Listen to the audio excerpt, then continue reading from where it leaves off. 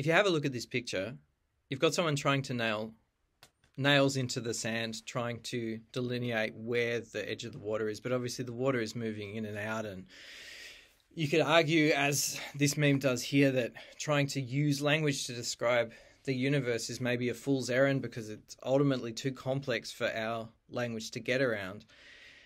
And this is an interesting question here, is to what extent can the universe be described by human language, or even just be comprehended by the human brain? And then from that, there's another question which kind of goes the other way around, which is, how much is the human brain's understanding of the universe and the world limited by the language that we're trying to use to describe it? So today we're going to talk about this. And I'm going to tell you a little bit about what people call the Sapir-Whorf hypothesis, which has sort of two parts to it. We're going to talk about linguistic determinism and linguistic relativism. First of all, though, I'm going to tell you a story. This picture here is a man called John Quijada. So John Quijada is an American man, or a Mexican-American, who is a conlanger. So for a hobby, he creates languages for fun. So conlang is constructed languages. There's people out there that as a hobby or as an intellectual pursuit or like some kind of artistic pursuit, they create languages. And he had this idea right from when he was a young child. He was really interested in this idea of having a language that could explain everything, that was completely unambiguous, 100% precise, but also very concise, no ambiguity, a really great method of communication in his mind, but kind of as an artistic project. I don't know if he really expected people to try and speak this. And it was called Ithquil. Now, as I said, Ithquil is meant to be maximally precise, but also maximally concise. So all these concepts that he would use this language, and it was meant to be completely unambiguous. You would say specifically exactly what you meant, and it would be completely clear. So it's kind of almost like a thought experiment he was doing. And so he published stuff about Ithquil, and he put out there what he'd been working on. And it was interesting that some people really latched onto the idea, and he completely, out of the blue, got an invitation to come to a congress that was being held in the Russian Federation. This is in the early 2000s. And so he was invited to this congress, and he was really intrigued to find all these people who had been learning his language, Ithquil, because remember, this is an incredibly difficult language to get your head around. It's a very, very unnatural language in a lot of ways. But there were these people who had learnt it, and because it was meant to be extremely logical and extremely precise, a lot of these people were telling him that they felt smarter and they felt more logical since they'd been learning his language. He later realized that some of them had some interesting ideas. One of the main guys in this group turned out to be a white supremacist, and so part of his wanting to learn the language and to, in his mind, make himself feel smarter was part of trying to elevate him and the other members of the master race above the others by improving how their brain worked by learning John Quijada's language. Now, there's an interesting question with that. Is that even possible? Can you make yourself smarter or more logical because you speak a particular language? Or, for example, there's a TED Talk you can find if you Google it up on the YouTubes about, there's a guy who had a TED Talk about, he was saying that what language you spoke natively would affect how good you were at saving money. And there's a lot of ideas that people have thrown around with this. It's an idea that people, in a lot of ways, a lot of people really like this idea that your language will do something to the way you perceive the world. It'll affect the way that your brain functions. So the name Sapir-Whorf, it's named after two people. So we had a linguist, someone who studies languages, called Edward Sapir, and he had a student who was named Benjamin Lee Whorf. And together, they never actually wrote something and put it on paper and said, this is the Sapir-Whorf hypothesis. It's more that it's kind of the idea that through the body of work these two guys did, sort of, if you summarize it all in a nutshell, you get the Sapir-Whorf hypothesis.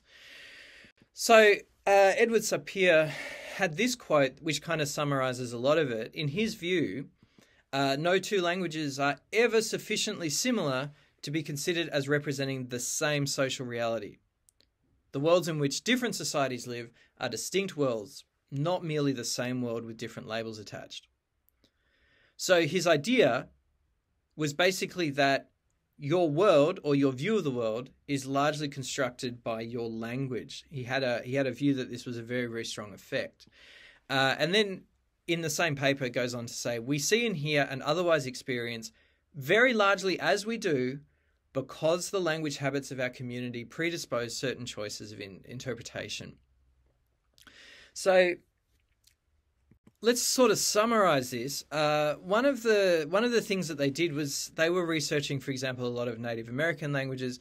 One of the languages that they researched a lot was Hopi, which is spoken in the deserts out in the west, like New Mexico, Arizona, sort of in that, towards that area, I think. I should have Googled that before, so I actually knew for definite. And so they made claims about Hopi, which we'll come back to later.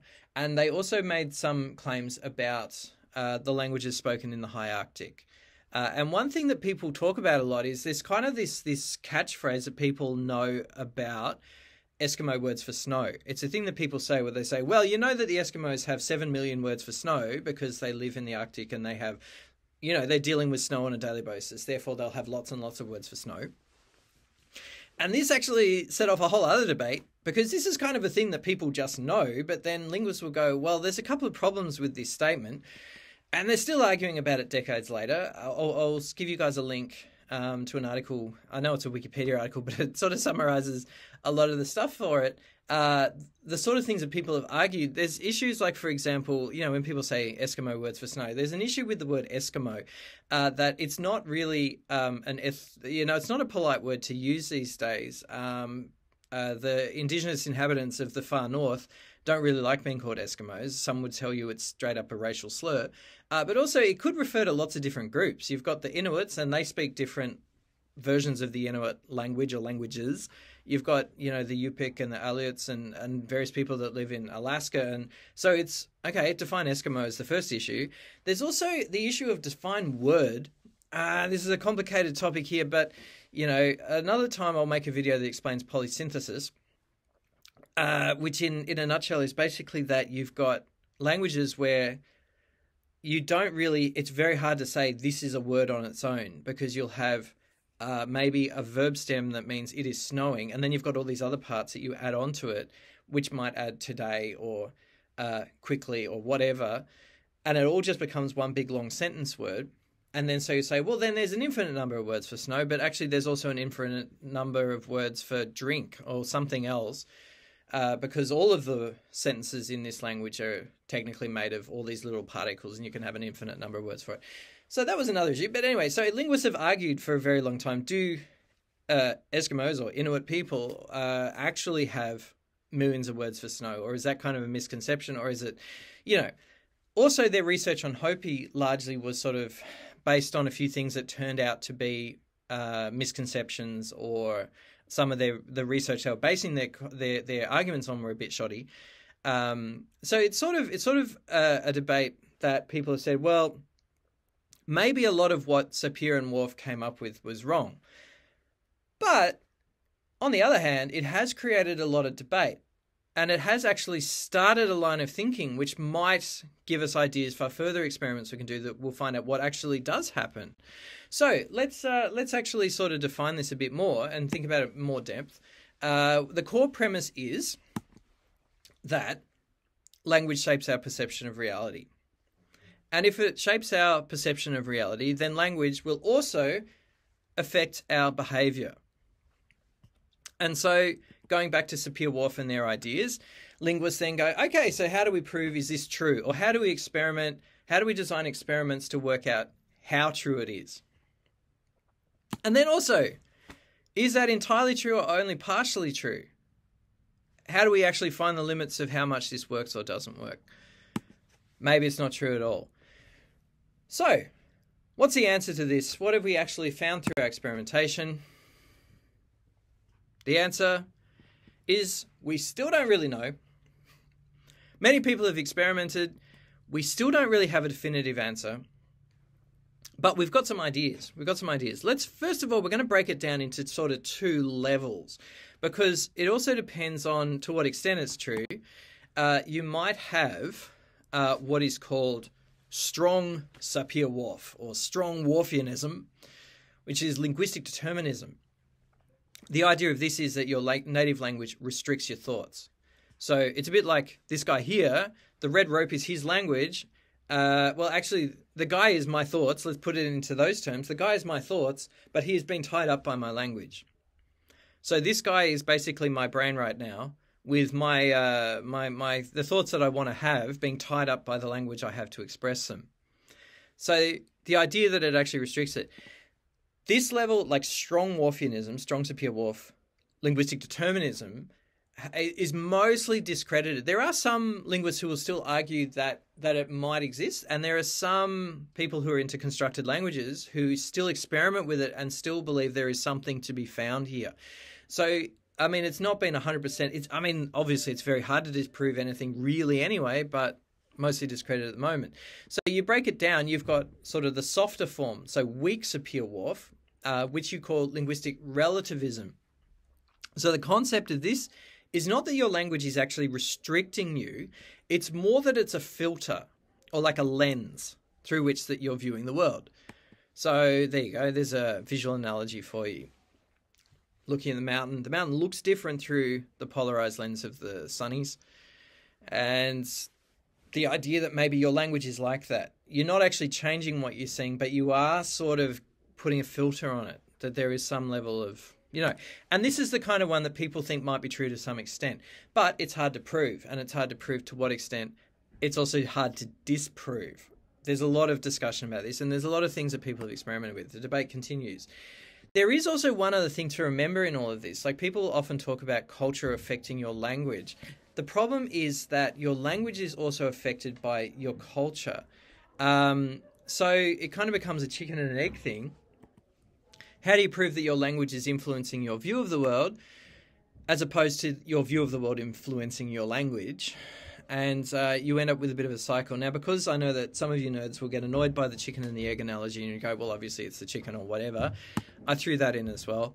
Feel free to discuss that with your biology teacher. Not right now.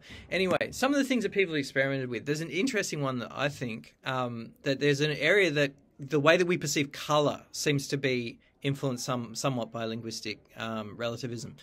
For example, in English speakers will tend to say that they feel that red and pink are different basic colours. So, for example, in English, we have the word red and then blue, green, yellow, brown, black. They're the ones that we would think of as being our basic colour vocab. We also have words like scarlet and crimson, but we'd think of them as scarlet and crimson are types of red. We wouldn't think they're different colours. They're just a special kind of red. And then pink, though, is just light red, but we will insist it's a different colour. English speakers will tend to say it's a different colour. And some other languages might have the same word for blue and green, and they'll just say that blue and green are shades of the same thing. This is very common. If you look on YouTube, there's a video with the somewhat misleading title, The Ancient Greeks Couldn't See the Colour Blue, or something like that. I forget exactly what it's called, but you'll find it if you Google that. Talking about this kind of thing, that in a lot of languages, it's only very recent that they've had blue and green as different basic words, and then talk about what effect that might have in how they talk about describing things. Another interesting example is, for example, in Russian, they kind of do the same thing with blue that in English we do with red. In Russian, sini means like a really dark blue, whereas goluboy is like a light blue. And they will think of them as being two basic colours of their own, like not one is a shade of the other, but actually separate colours. And they did an experiment with this, where they got English speakers and Russian speakers to basically try and match different coloured blue blocks. And so they had a row of blocks here and a row of blocks here, and they had to match the ones that were the same colour, the same shade of blue. The Russian speakers in this experiment were quicker than the English speakers. And so then they draw the conclusion is this supports the hypothesis that maybe because Russian native speakers are used to thinking about delineating dark blue from light blue, that they therefore actually have trained themselves to perceive differences in shades of blue better than English speakers do. So things like that seem to be going on. There seems to be some level of our language affecting, at least filtering in some level, the way that we think. Now, there's another idea here. Austrian philosopher Wittgenstein has this famous quote. Germans all know this quote, and a lot of people in the English-speaking world know this quote as well, which in German is "Die Grenzen meiner Sprache sind die Grenzen meiner Welt," or in English, "The limits of my language are the limits of my world." This is an interesting one because maybe he's kind of come up with Sapir-Whorf before Sapir and Whorf did.